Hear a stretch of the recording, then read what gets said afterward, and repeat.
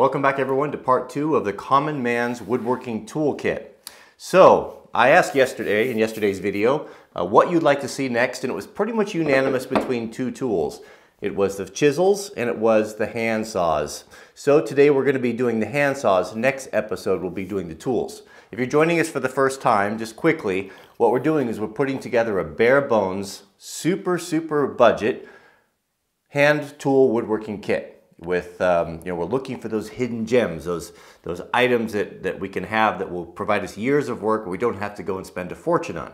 Maybe we want to get into woodworking, but we're not sure if it's going to be our thing and we want to dip a toe in the water. That's kind of where we're at. So yesterday's video, of course, we found a $20 plane that seems to be serviceable. And today we're going to see if we can find an affordable saw. Now I said in yesterday's video, I fear that we're going to have to spend a little bit more money to get a good saw. It's really important to get a good saw because working with a poor quality saw, it's just not going to be an option. So that's the bad news. The good news is that there are some great options out there for just a little over $20. So it's hard to pick one saw. Of course, we have so many specialty things. There's going to be ripping saws, there's going to be cross-cutting saws, there's going to be fine detail dovetail saws, all those things. Just like anything is very specialized. You can't take a Prius and go pick up a pallet of concrete. You need a pickup truck. Both are vehicles, both will get you from point A to point B, but they have very different jobs. So today what we're going to concentrate on is a very general purpose saw. We're talking about, when I'm thinking general purpose, like what do we want? We want the Toyota Camry of saws, right? We want something that's reliable, that's good quality, that we can depend on. So with that narrowed down, we have to make two important decisions. Now, we're generalizing here, but there is essentially two different styles of saws that most people are going to be using. Traditional American style saw, this is a Stanley Fat Max saw. This is a saw that is very affordable. You should be able to find these in the $25 range. This was actually the first saw that I purchased woodworking, and I still use it today. It's a great saw because it is so universal. It's a big saw. It's a saw that can be used. You could build a house with this. You can do woodworking with it. A general purpose saw. This is a little bit longer version if we're just going to do woodworking. Maybe the shorter one, but the big difference is the American style. Well, I think it's a bit arrogant to call this an American style. The traditional, how about the Western civilization style saw, is going to be a push saw. It means it's going to cut on the push. It's going to cut on the push, not on the pull. So we've all seen these and nothing new here. Now what a lot of people really like to go with, and I count myself in this group, is the Japanese style saw, which we have right here. Now this saw is made by Gaokucho. I think it's a Gaokucho. Fine saws. And what I like about these saws is they cut so well and they're so universal, because what we have is we have a cross-cutting side here and we have a ripping side, ripping side and a cross-cutting side. So basically what we have is two saws in one. And they are, as I said, a great value. This particular saw, which is probably the one I'd recommend here as a good all-arounder, is going to run you about $28. $28. Now some of the downside of the Japanese saws is, of course, you're not going to be able to resharpen it. If that's something that's really important to you, you're going to want to go with more of a traditional Western civilization style saw. However, with that being said, these new teeth pattern are more of the American saws are mimicking the Japanese teeth pattern, and you're not going to be able to sharpen these either. So the other question that's going to come up, and it came up in a lot of comments yesterday, was, well, I thought you were always an advocate of the old tools. Why are you recommending we go out and buy these new tools? I got many questions. I went to the local flea market and I got a Bailey's No. 4 for 20 bucks, and it was awesome. And that is awesome if you can find that, and good for you, but it's not repeatable. It doesn't do the rest of us any good. Because you got a Bailey's plane for $20, it doesn't help us. Maybe there's not a Bailey's plane for $20. Maybe we have to look for 10 years and we want to get involved with woodworking. So that's just not an option. Of course, if you can find a Bailey's No. 4 plane for $20, Absolutely. I mean, do you think that that's going to be a better value and a better tool than this $20 Stanley? Yeah, it is, but it's not repeatable. It's the problem with miracles. You know, that's why you have people that base religions and faith on miracles, that's the most important part. And maybe you did have a miracle happen to you. I don't doubt it. Miracles do happen. But what good does that do us? You know, it doesn't help us. We need something we can go get. So that's the issue. So that's why we're doing the new saws. Now, these Japanese saws, of course, are going to come in multiple sizes. This is the first one that I bought. I thought it was going to be a general purpose, and it was good for large stuff, but it's not good for woodworking. It's small things, it's too big. So what I'm going to recommend is going to be kind of a medium size traditional saw or the Japanese hand saw. Now we're going to test these today, and we're going to find out which one works better. The price is so close, between $25 and $28, I think that, you know, they're pretty good competitors. So let's set up a little real world scenarios here, and we'll come to the conclusion at the end which one is going to make it into the Common Man's Toolkit. So what we want to try to go for today is a real world test. So what that means to me is doing a heavy cut. This is a 2x6 standard 2x6 that you're going to have around the place. We're going to do a cross cut, we're going to do a rip, and then we're going to take both those saws and see if they can do a detail work. Can we get away with only one saw? Let's say we want to do a dovetail on our custom tool grip. Are we going to be able to do it with one of these tools, or are we going to have to add an additional saw to it? So let's take this Doug Fir 2x4, chalk it up in the vise, and we're going to find out which is going to be the best fit for us. All right, friends, let's simulate our real world cut. Now there's some factors there's things that are more important than just the speed of the cut, you know, and that is the ability of the carpenter to cut a straight line.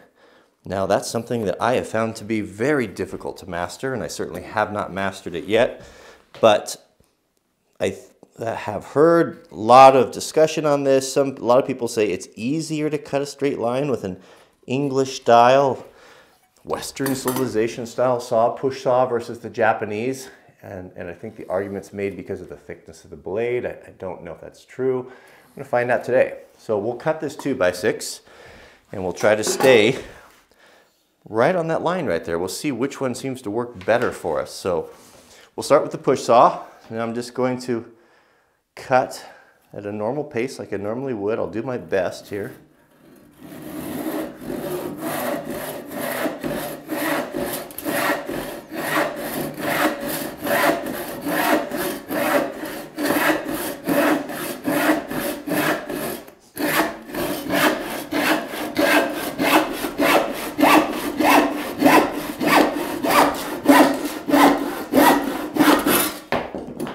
That is not very good. I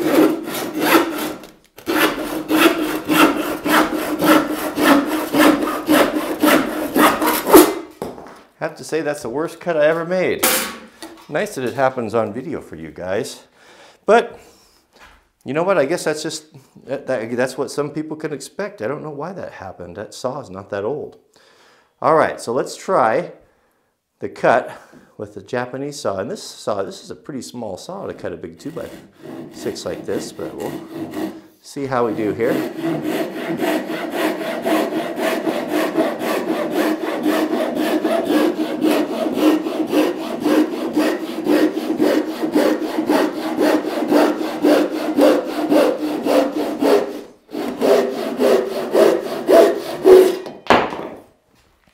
Well, the thing kind of speaks for itself, doesn't it? You know, to me, a Japanese saw is easier to handle. It's easier to cut straight.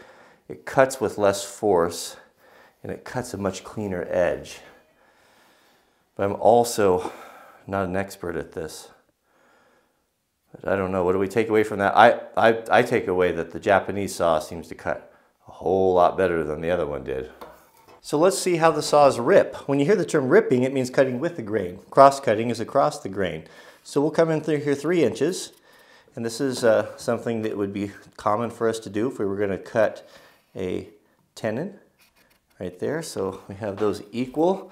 Now the Japanese saw, if we look close here, we'll see that we have 2 different types of teeth on there. We've got these bigger teeth, which are supposed to be better for ripping. And then we have, of course, the crosscut teeth. So let's see. I'll try to be more careful with both saws here. Let's see how they work.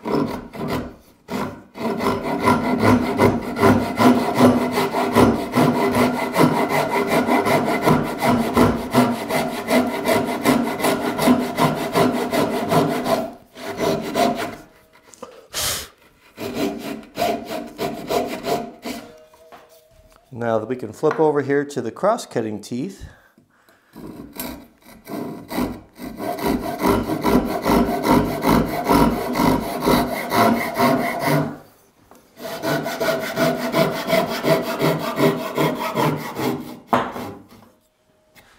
Okay, same thing with the Stanley saw.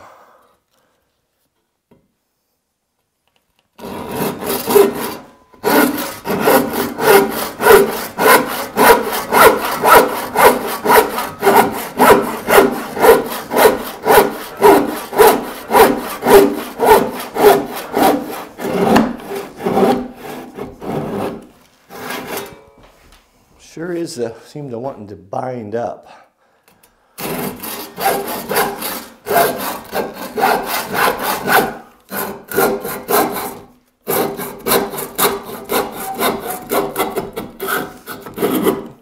A lot of bind. Difficult. Find it a difficult saw to use there. Okay, so again, I had a better experience and better luck with the Japanese saw. If we look, we can see the finish. And this was, I'm doing it very quickly. You know, I would take more time working on a project, but I'm just trying to speed things along there. But you can see I had some difficulty here. I don't know what's going on right there. It's hard to judge. You can see it's pretty rough where we started in there. A little bit better. And I had a knot there, didn't I? Didn't even notice that. But it seems to me that I mean my experience here that the Japanese saw seemed to work a lot better. I must admit I'm a little surprised how poorly that saw cut. I couldn't cut straight. I did it twice and I had the same problem both times. So the final test we'll do here is it reasonable for us to, can we get a one saw that can do what we need to do? And that means doing some coarse work and some small detailed work like cutting a dovetail. Let's say on our toolbox, right? That we want to cut a dovetail. Deep enough there? Are we going to be able to take our one saw and do that? We're just going to kind of see. We're not going to cut a dovetail, but we're going to attempt to simulate it one here, okay? So let's see. We'll start with the Japanese saw this time. Can we do precision work?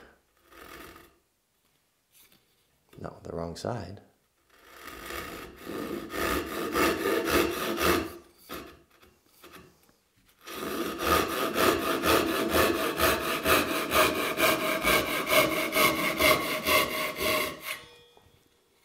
If we needed to.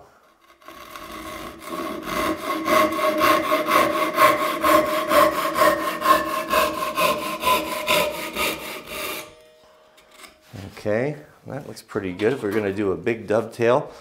So let's see about the Stanley saw.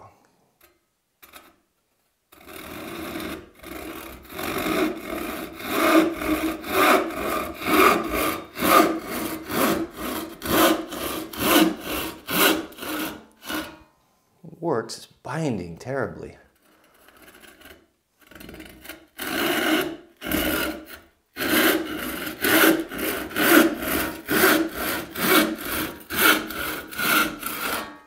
Let's finish that cut off there. All right, let's see how much damage was done on the back side. So if we flip this simulated dovetail over to the back side here, we can see, what are we seeing? So this is the Gakucho, this is the Japanese saw, and this is the coming out of the back side. Look at the cleanness of the lines.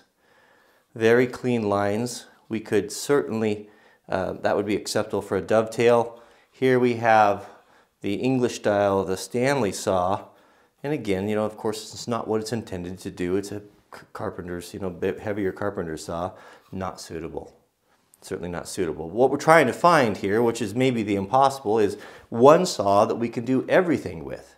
And that is not so much building a house as it is being able to do some woodworking projects. Building a bed for our loved one, or a night table, or toolbox, or what have you. So on the front side, we can see right here that both saws are clean. This is actually, the Stanley is very clean here. Actually, even maybe a little bit cleaner than the Gakucho, but this is still acceptable, especially if we, if we took more care. This is not care. This is don't hate. This is just a very quick and dirty simulation, just for brevity's sake here.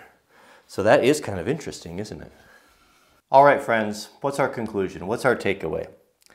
Well, our takeaway, and I'm a little bit surprised, on how well the Japanese saw handles being a small saw, being a saw that's half the size of the Stanley saw. And I know this is not a perfect comparison, but in our price range, in our budget, these are the saws that are available to us. There's not a lot of saws outside of that. And what I experienced with that saw, cutting and curving like it did, is I'm going to show that because it's indicative of what really happens in real life. I wasn't trying to make that cut. I don't know what happened, if it was extreme tension in the wood, but the fact of the matter is that both saws cut the same wood, and one of them, for an amateur, for a layman like myself, I got a lot better results.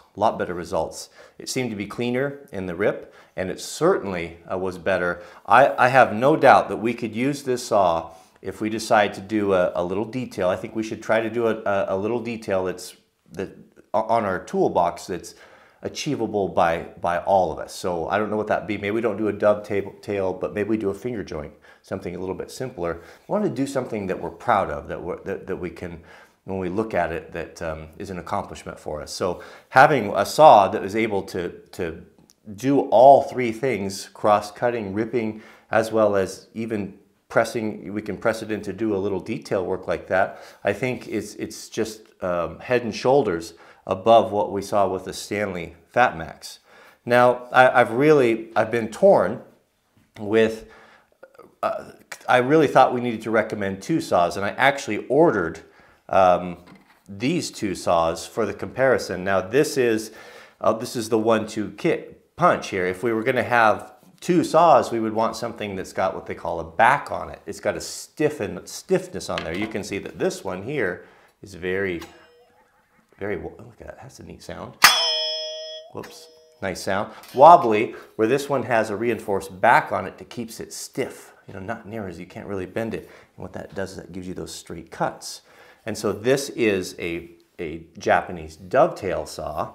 This is more of a Western style dovetail saw. They both essentially do the same thing. I was going to do a test on these too, but I don't want to drive the price up. I don't want to make this to be something that people can't afford or just becomes unrealistic. So let me know in the comments on that if you'd like to see that. I just don't know if we should go down that road, because what I'm seeing here is that for $28 here, we have a wonderful tool made in Japan with the bamboo and the whatever this is, the wrap. It is a delightful tool. It's a wonderful value. The blades are replaceable. You can save a little bit of money, yeah, if you want to replace the blade. But from what I've heard in my experience so far with my big one, it will last a long, long time. So this is what I'm going to recommend. I'm going to recommend the Gakucho. And I'll put this in the link to this down in the comments and in the subject heading right here. We're at $28 shipped on Amazon. So that brings our total price so far for our two tools in our Common Man's Toolkit. We have $20 plus $28, so we're just under $50 for a super high quality saw, as good as you're going to get. I don't know that you could do much better for this than Japanese pull saws. I don't know that there is anything out there. And then a serviceable plane. So Here we go. All right, so next, let me know, again, let me know if you want to, if you think that this should be added, give the yay or nay on this, and we will we'll address that. But the chisels are coming up. The chisels, of course, were the next most requested, or just as requested, and I have found something that I think is really, and I'm excited to share with you. Really excited to share with that. So, all right, so if you would, if you're joining us for the first time, when we're done putting this toolkit together, whatever that's going to be, it's going to be around 10 or 12 tools, I think. At the end of that, we're going to build a project. We're going to build a nice grip that's going to hold all of our tools, something that we can be proud of, something that's not too advanced that the beginner can't do. And if you would like to win that kit, I will take all of these things that I've purchased and I'll have everything tuned up and sharp and ready to go. I'll build the toolkit, we'll put them all together, and one of you guys is going to win that. So if you want to enter to win that, all you have to do is comment on all of these videos, and they're all going to be start with a tested. That's what I think so far. Okay, so there we are. Next time, chisels or perhaps the dovetail saw. This is going to be in the $30 range. I just don't know. Do we need it? It's very nice. It's very nice to have, but do we need it? Is the question. We'll have to think on that. All right, thanks for watching, and we'll see you guys on the next video.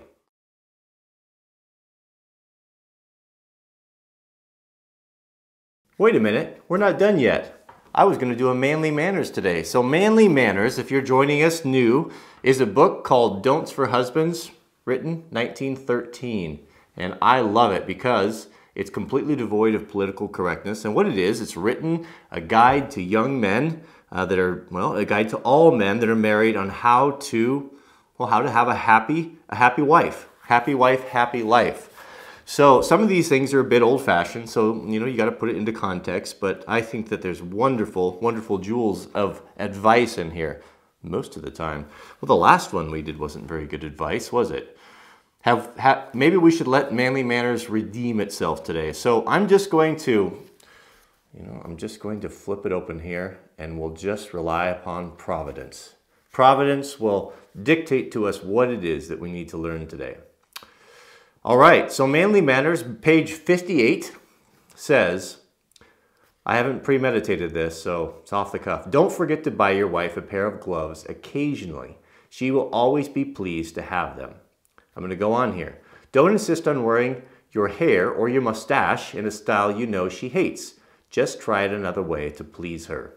And finally, don't persist in wearing that very disreputable coat when some rather starchy people are coming to tea. If you're wearing it makes your wife feel uncomfortable, it won't do you any harm to change it, even if you think it's a bore.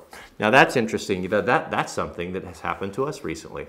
Now, I'm speaking to men because I am one, and it's easy for us to slip in our old ways. And that last one really resonates with me. Here's the story. I'll tell you the story. So Mrs. W, I try to keep an eye on her, and she has a lot going on in the homestead. She helps me run the channel. She does all of the bookkeeping. She does all of the homeschooling. She does all of the cooking and the gardening. I mean, she's just a tremendous hard worker. And sometimes, and I keep an eye on her, and I can tell when there's times that, she's reaching the end of her rope, and I need to step in and to help a little bit. And the thing that I found that helps out the most is relieving her from the duties of cooking a dinner. Cooking 3 meals a day is a great burden. So when I see that she is looking a little overwhelmed, and she'll never complain. She's never complained to me, but I keep an eye on her. I say, honey, let's go out to dinner. I'll take you out to dinner, and she enjoys that because it's one of the few places that we can sit and talk, really talk intimately together, face to face across the table.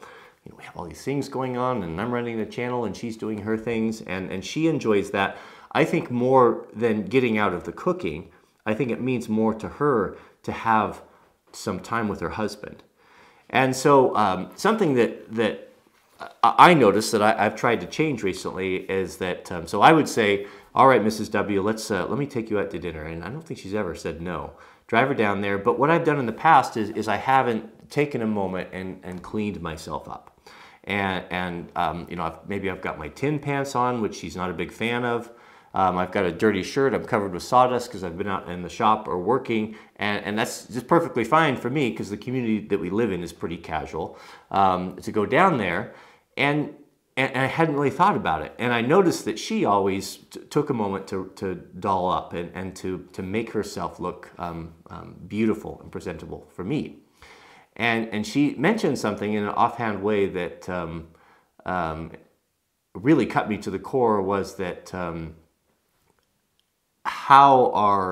it's important how we represent ourselves, how our family is represented when we go out into the public.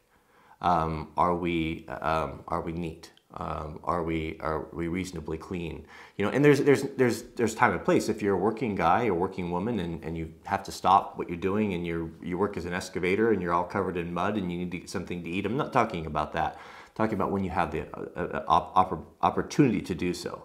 So that really struck with me, her mentioning that it's important how to maintain the honor of the family and the appearance and that who we are, and it only takes a little bit of time. So rarely is the time that I go out and take her to dinner in the tin pants anymore. I just take a minute. It only takes 10 minutes or so, and brush my hair and put a clean shirt on and you know, something, and try to make myself presentable for her, and so that she's not ashamed to be with me when I go out. So I think that kind of applies to the manly manners. I think women are better about that than men are. We just get in our ways. The older I get, the more set in my ways I am, and the less I like change, and I think that's just the way it is. But let's remember that something that may not be important to us, i.e. putting a clean shirt on and how you look when you go out to eat, it may be very important to our loved ones. So all I'm saying is that we should keep an eye on that, and I'm glad that she mentioned that, and I think it's the right thing to do. So that's our manly manners for today. So thanks for watching, and we'll see you guys on the next video.